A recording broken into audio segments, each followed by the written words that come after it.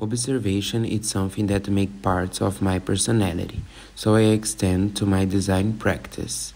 Behaviors, patterns, functionality. I like to feel where I am in, especially the vulnerability. For me, it's very important to have a look to people that are not being fulfilled by the system that we live in, especially the food system. I'm very interested in how we produce, consume, and pack food in our society nowadays. I like to go to the market and have a look on how the systems is working now. Nature for me is a place where I like to go to relax and get inspired by.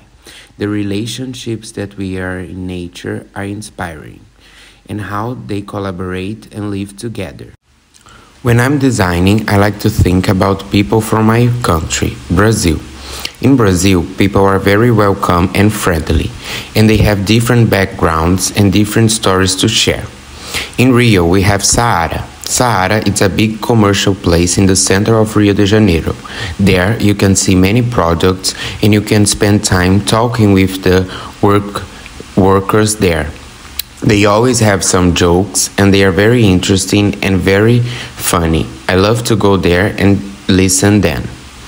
It's very important for me to listen. Listen nowadays, it's an exercise where we can make bridges with different cultures, backgrounds, and social realities.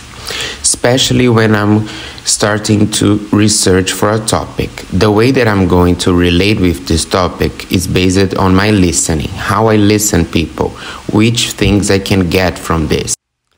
Body language for me is something very important to observe. How the body relates to materiality, how they move, how they be together, especially in a group of people playing music. When I have the opportunity to listen samba, I like to see how the body relates to samba.